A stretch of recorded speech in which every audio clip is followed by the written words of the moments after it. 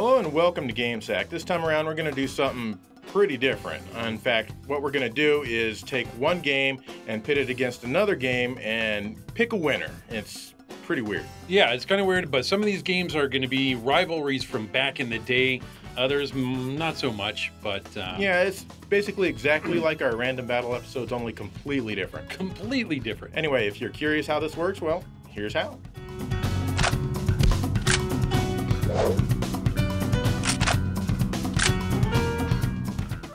Shinobi on the Sega Master System versus Ninja Gaiden on the NES. Which console has the better showcase ninja game? If you were alive and cognizant back when the NES and Master System were the hot consoles, you may remember the battle over which system had the best ninja game. This was important because ninjas were super cool back then. Hell, I say they're still cool now. Both games started out as arcade games. I actually own the Shinobi arcade PCB here and I absolutely love it. It goes without saying that I was really looking forward to this coming home to the Sega Master System, as that was the only console I had. Ninja Gaiden also had an arcade game, but the NES version is radically different. If we're gonna limit the discussion to arcade games, Shinobi's gonna win every time. But this is the Master System game versus the NES game that we're talking about here. Nothing else. And Shinobi came home first in 1988. While it remained faithful to the arcade and stage design, they did change up a few things. Gone are the one-hit deaths, and you now have a life bar. You get power-ups when you rescue the hostages, and it can take several stages to get fully powered up. You also no longer need to rescue all the hostages to complete a stage. You can completely ignore them if you're some kind of heartless bastard. You now have to earn your ninja magic in the bonus stages. If you're successful, you can only use your ninja magic after you've defeated a prerequisite amount of enemies on that stage. The magic itself is usually nothing very special, and you can't use it on bosses. Control-wise, the game remained pretty much the same. It's still a very fun game, and even though you have a life bar, it's definitely pretty challenging. If you die, you lose all of your power-ups, and who doesn't enjoy that? The visuals are done really well, and the music is good, if not a bit repetitive. There's an FM soundtrack on this cartridge, and honestly, it sounds way better than the generic PSG version.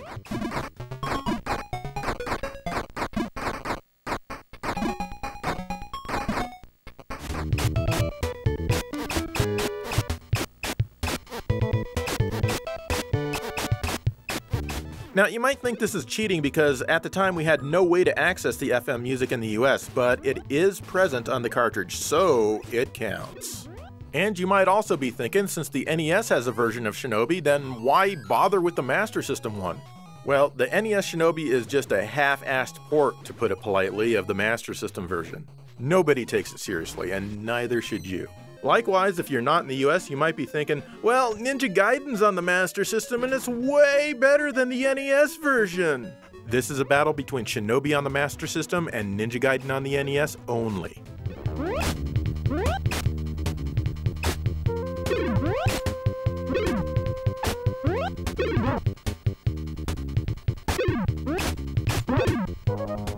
Ninja Gaiden on the NES is a completely different game from Shinobi. You control Ryu Hayabusa, and this is one of the first console games with extensive cutscenes fleshing out the story. And believe it or not, this was a really big deal back then. The gameplay is pretty fast, and it suffers from infinitely generating enemies. You have to keep moving no matter what, otherwise you'll never get anywhere. The game is also known for being pretty tough in the upper levels, and thankfully it has unlimited continues. You also stick to walls, and to be honest, I never really liked this play mechanic. It makes the game feel very stiff, like you're trapped on flypaper. You have ninja magic that you get during a stage, and these are mostly offensive powers that kill enemies. Some are even defensive like this fire wheel here, but enemies still die when they touch it. The graphics are pretty good, though grainier than Shinobi. And the music is also very well done. There's lots of catchy tunes, and most of them are fairly memorable. It's a tough game for me, and I've never personally beaten it, and it can be quite frustrating at times. I mean, there's lots of cheap deaths here.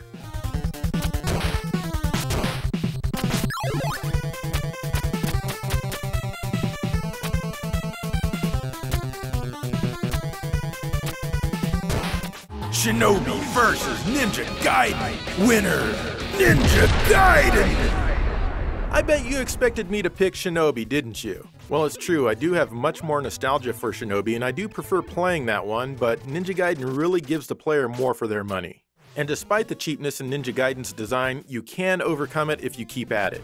Both games are must-haves for their respective systems, but there's just so much more to Ninja Gaiden that the Master System version of Shinobi can't really compare.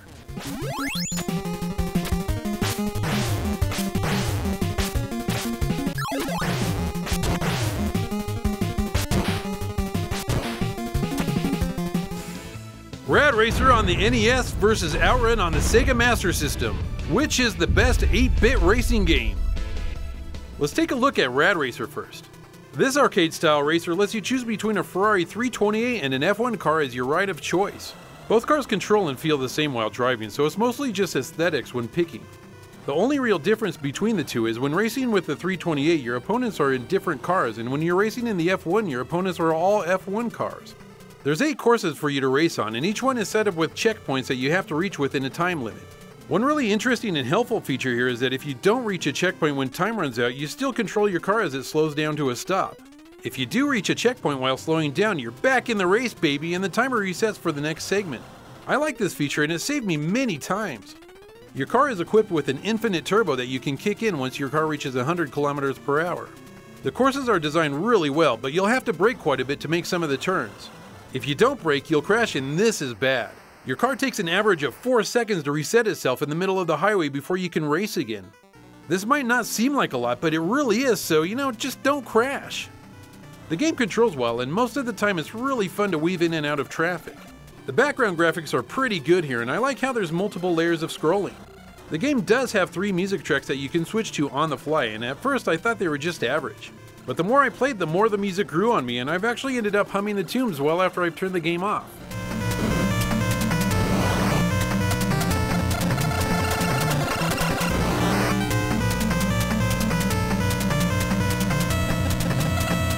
Now let's take a look at Outrun. This arcade racing game got ported to just about every system that Sega released, but we're only looking at the Master System version here. Just like the arcade, this version doesn't have multiple courses like other racing games, it just has one big course. The beauty of it is that at each checkpoint you have an option to go left or right, and this will bring you to a new background to race through. There's a total of 15 different segments for you to enjoy, and since you can choose your path, your racing experience can be different every time. It's a brilliant idea that makes you want to play this game a lot. That is, if you can reach the checkpoints before time runs out. If you don't reach a checkpoint when the timer hits 0, then it's game over immediately. The game controls okay, but to me it's a bit floaty. One real problem that I had is that when you finish a long tight corner, if you're still pushing the directional pad in that direction, you go flying across a highway as the track straightens out. This sucked, and I haven't had this problem with any of the other versions, just the Master System one. The game boasts 3 music tracks to listen to, and all of them are very enjoyable. A bonus here is that you have the ability to listen to the PSG sound or the FM sound if you have a Master System or Power Base converter with the right hardware. They both have their charm, but I think I prefer the FM sound.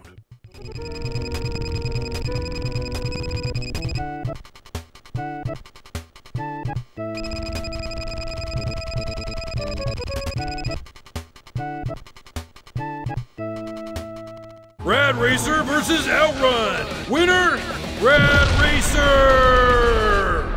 I felt that the game controlled really well and runs much smoother than Outrun. For example, coming over hills in Rad Racer wasn't a problem as I felt in control most of the time. Whereas coming over hills in Outrun, I felt like I was going to crash at any second. It's almost seizure-inducing watching graphics pop up on screen and having no idea if the track was going to turn or go straight. The background graphics in Rad Racer are much more attractive than what you see in Outrun. For example, I really like when you come over the crest of a hill in San Francisco and the city comes into view. That's a really nice touch. As you know, I'm a huge fan of the Outrun series, but this version has issues and Rad Racer is the better game. It makes me wonder how my life in gaming would be if there was a Super Rad Racer or a Rad Racer U. I can only dream.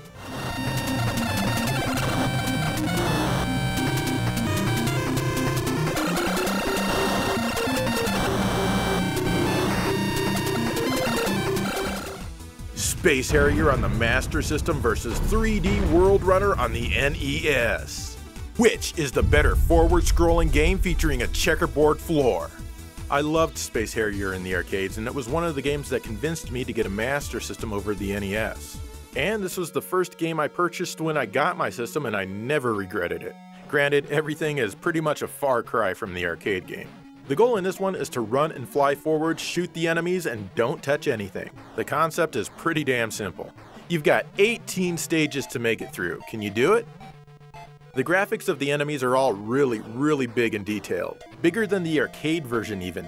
It may surprise you that the only sprites in this game are Space Harrier himself and his bullets. Everything else in the game is just the background being redrawn again and again and again.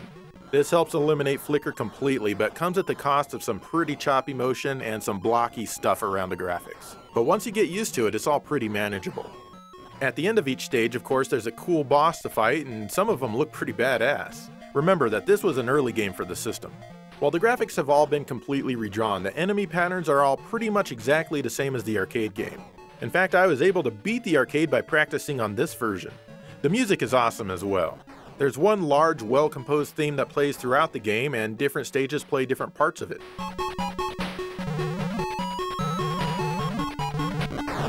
The game even has real voices provided by real voice actors. Wow, it's almost like someone is sitting next to you saying, "Get ready." This was also the very first game that I ever beat.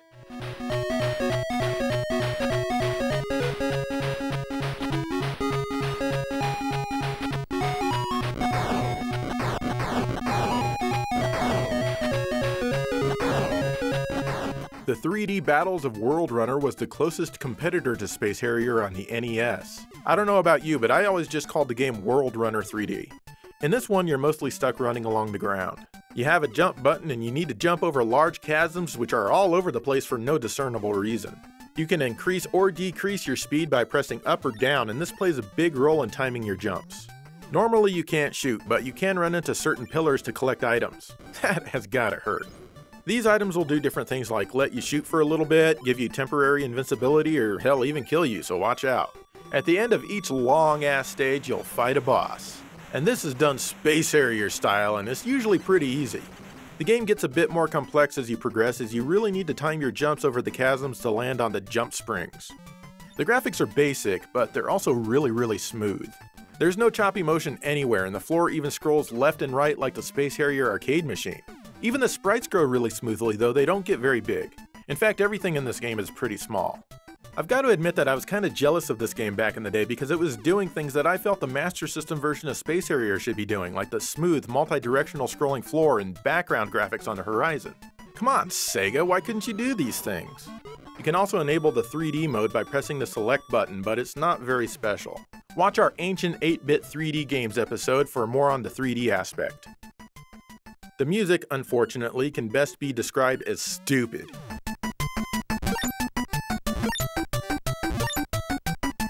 It's too cheerful, and honestly, it's kind of annoying. I'm sure the composer of this drivel never went on to do anything noteworthy and quickly faded into obscurity. Good. No second chances for you.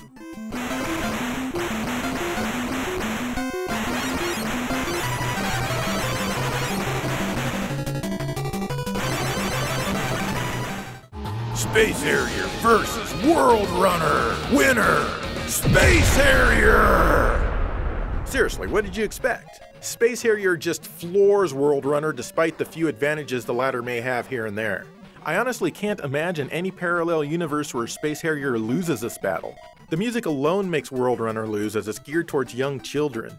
Space Harrier is also much more fun to play, and you're not doing dumb things like jumping over black chasms. Long live Space Harrier. I keep blasting bushes and them trees be trying to flee. Then I trip over the bushes and them trees be killing me. I keep pushing buttons, but all they do is shoot. I gets the loot, my points be going through the roof. That wildlife gets the boot. These fools don't faze me. I don't die till level 50. When them crazy two robots go blasting the gas, a rat-a-tat-tat, a rat-a-tat-tat. I don't take no flack from these robots, man, for reals. I have to bust out with some crazy flying skills. I dodge left, I dodge right, oh man!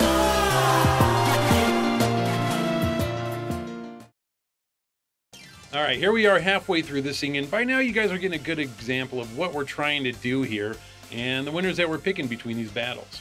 And the most important thing, you're still watching. Yes. That is good. Huge. Anyway, we've got another battle coming up. You got your, pitting Mario against something, but you can't take Mario, the series, and pit it against another series. And, well, let's see what you've got going on here. Yeah, you don't jump to conclusions. It's going to be different than you think.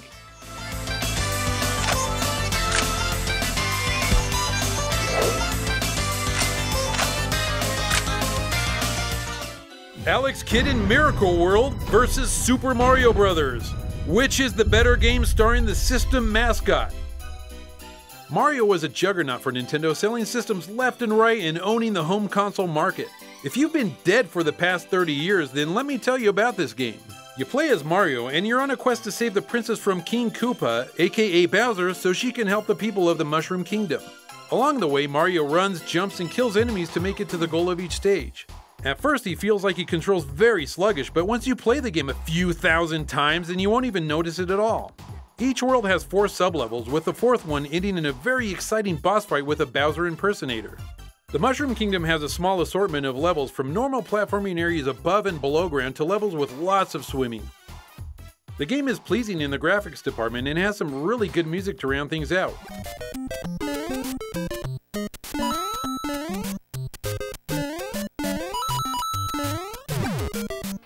Sega couldn't get a foothold in the US market and decided that they needed a Mario killer. They came up with Alex Kidd in Miracle World. This one has you controlling Alex through 11 worlds. At first he feels like he controls a bit floaty and slippery, but with some practice you'll get the hang of it. Alex can punch blocks which hold all types of goodies from rings to money. But not all blocks are good, and there are some blocks that can hurt you. Like this skull block when hit will give Alex the jitters and he'll freeze in place for a few seconds. The question mark box can hold a ghost that'll chase Alex around and kill him if he gets touched. Luckily, all you have to do is run off screen to get rid of this spooky menace. Collecting money is beneficial because you can visit a shop and buy useful items to help you through your quest. Instead of fighting a boss at the end of some levels, you play a game of Jonkin, or as I know it, rock, paper, scissors. If you win, you move on to the next level, and if you lose, then you die. It doesn't seem fair, does it? Risking your life for a game of chance? Yes, there are patterns to win, but if you don't know them, it can be insanely annoying. The game is loaded with colorful graphics and some really catchy music.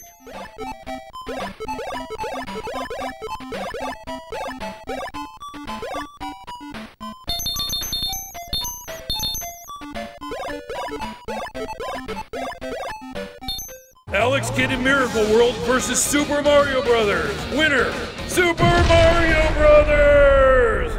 In the end, I do enjoy both games, but there's a lot more subtle charm than meets the eye with Mario.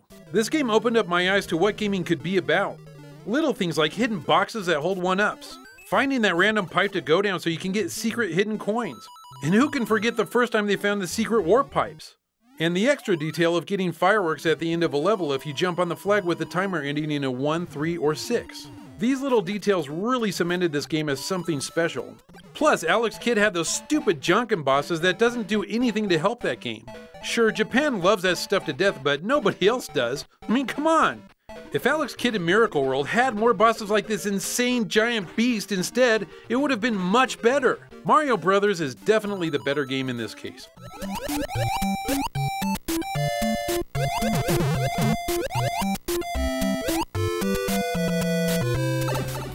Thunder Force 3 on the Genesis versus Gradius 3 on the Super Nintendo. Which is the best early horizontal shooter representing the third entry in their respective series? I was a big fan of Thunder Force 2, so I eagerly awaited the release of Part 3. And I got the Japanese version for my birthday one year, and I still have it. In fact, it's what I'm playing right now. The story doesn't matter very much. You're just trying to destroy the Orn base who has decided to eradicate all human life in the galaxy. No biggie. You're allowed to pick your starting stage. As you play, you'll get different weapons, all of which have their uses. You can cycle through any of the weapons that you've collected at any time with a tap of the C button. Button B fires your shot, while button A adjusts your speed to one of 4 different settings at any time. If you die, you respawn right there, minus the weapon that you were using and your rotating claws. If you're good at this game like I am, it's really easy to rack up the extra lives, making the entire thing a breeze. But keep in mind, I've been playing this one forever. The stages are all unique and they feature a lot of detail and color. The parallax scrolling is also excellent throughout, and the wavy line scrolling effect was put to good use in the lava stage. Back when I got this game, this was the first time I'd ever seen an effect like this. And of course, it goes without saying that the music is outstanding.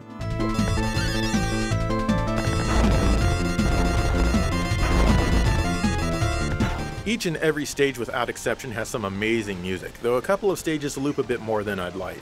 However, the quality of the voices is horrible. Overall, this one is really fun to play.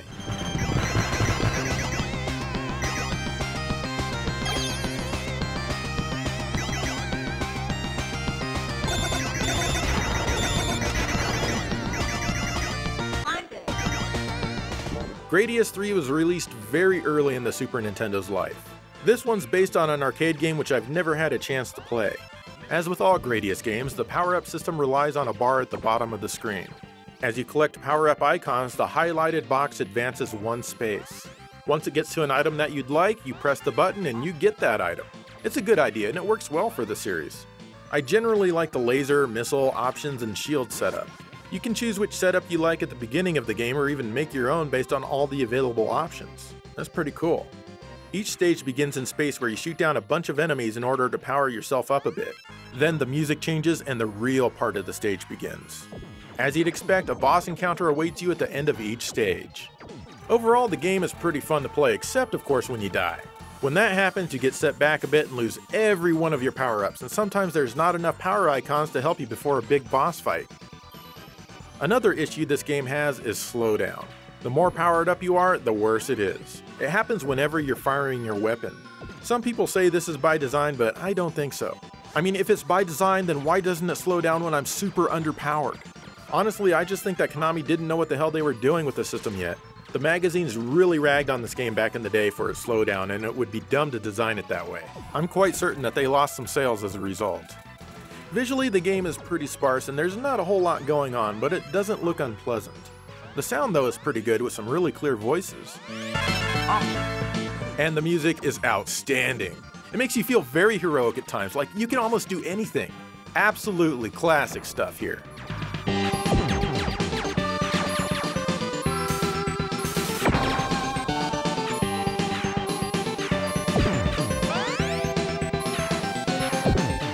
Thunder Force 3 versus Gradius 3. Winner, Thunder Force 3! Thunder Force 3 really is the better game. It's a lot easier than Gradius 3, but that doesn't mean it's a lesser game. There's a ton more going on visually and the graphics are a lot better. Gameplay-wise, I feel that Thunder Force 3 changed things for the better from Part 2 in order to better engage the player, whereas Gradius 3 decided to stay trapped in its own formula. It's not a bad formula or anything, but if you've played any other Gradius game, then you've pretty much played this one. As far as the music goes, that is a much tougher choice. Thunder Force 3 has some really rockin' high-energy tunes, whereas Gradius 3 has more upbeat music. They are both quite exceptional. I think I'm going to have to give the edge to Thunder Force 3 as far as the music goes. So which of these two games do you prefer?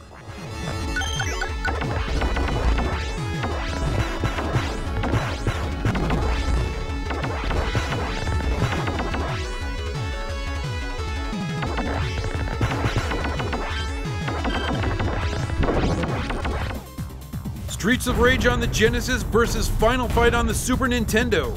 Which is the better system-selling beat-em-up? Let's start out with Streets of Rage. The whole city has been corrupted by a crime syndicate and even the police force is on their payroll. 3 rogue cops decide to take matters into their own hands and try to clean up the streets while figuring out who is the head of the crime syndicate. In this 1 or 2 player game, you can pick from 3 different characters. They control similar enough, but they do have their own moves. Fighting is fast and very fun even if you're fighting the same thugs again and again. There's not a lot of variety in the enemies and you fight the usual thugs, fat guys, whip-wielding winches, and yeah, a few more. You even get a special attack in the form of a backup police car. No matter where you are, a police car will drive up and launch an RPG that will do serious damage to everything on screen. How they got a police car on this boat is bewildering, but hell, I'm glad it's here. The levels are long and the graphics are great. There's a lot of nice variety on the stages that you fight on. The most notable part about this game is the soundtrack. That's right, Yuzo Koshiro has turned a fun game into an excellent game. It's amazing how a great soundtrack elevates your experience.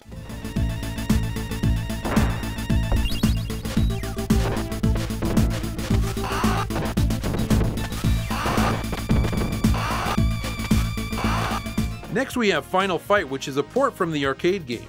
The whole city is being threatened by the Mad Gear gang. The mayor, Mike Hager, has vowed to put a stop to the gang activities. The leader of the gang thinks otherwise and kidnaps the mayor's daughter. This doesn't sit well with Mayor Hager, so he takes his shirt off in protest. In this single-player game, you can choose from 2 fighters, Mayor Hager or his daughter's boy toy Cody. Yes, the arcade game had Guy, a 3rd fighter, but he was removed for this port. Cody is more of a brawler, while Hager is more into wrestling and throw moves. He's also really into wearing his pants high. Each player controls fine and is actually enjoyable to play. There's 5 areas to battle through, and of course you'll fight the same guys over and over. This game is ridiculously hard, and a lot of people you will fight will really piss you off because they'll always get in a hit before you. There's even times when you feel like you're stuck in a pattern of getting your ass kicked, so you have to do a super move.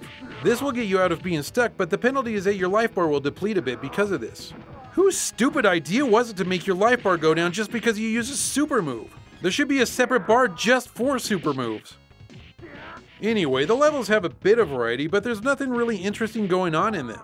The characters, however, are large compared to Streets of Rage. There's even a bonus game in here where you get to smash a car. Don't worry, it belongs to a gang member, so you don't have to feel bad. As far as music goes, you get Capcom's 16-bit music, which consists of a lot of reverb and horrible instrument choices.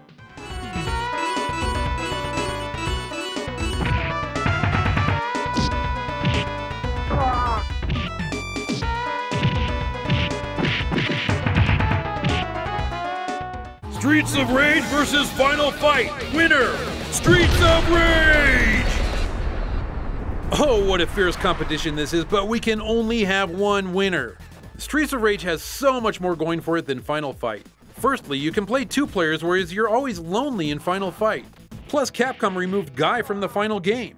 Sure, they tried to make up for it with Final Fight Guy, but all this did was take out Cody as a playable character, and it's still just a single-player game. Streets of Rage has a better variety in backgrounds. I like the little touches like paper blowing in the wind, the shimmering reflection of buildings on the water, and even the 2-second rainstorms. And as I mentioned before, it has an amazing soundtrack by Yuzo Koshiro. Nothing makes you tense up more than hearing the intro music for boss fights. Oh man, I love that music. It kills me to admit Sega as the winner, but it has to be done sometimes, and I gotta hold back my fanboy feelings.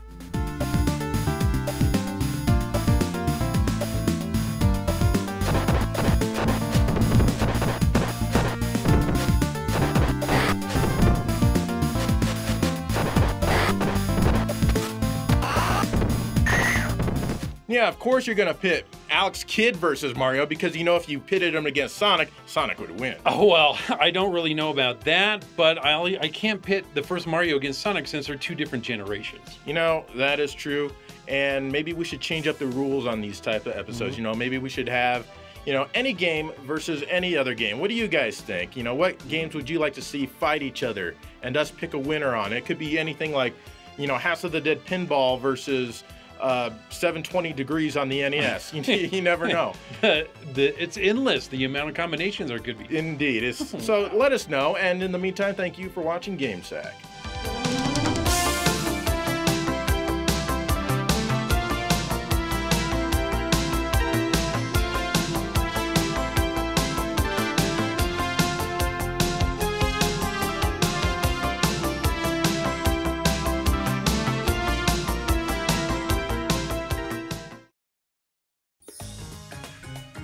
I'm glad you've got that piece of crap here because we're going to find out which system has the best built-in game. Okay, let's do it!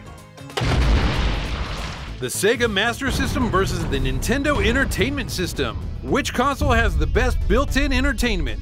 When you power on the NES without a cartridge, you get a flashing screen that will keep flashing until you power off the console. When you power up the original Sega Master System without a game, you get this screen. By pressing up in both buttons, you get Snail Maze. In this one, you guide a snail to the goal in 12 different mazes. Snail Maze versus Flashing Screen. Winner, Nintendo's Flashing Screen.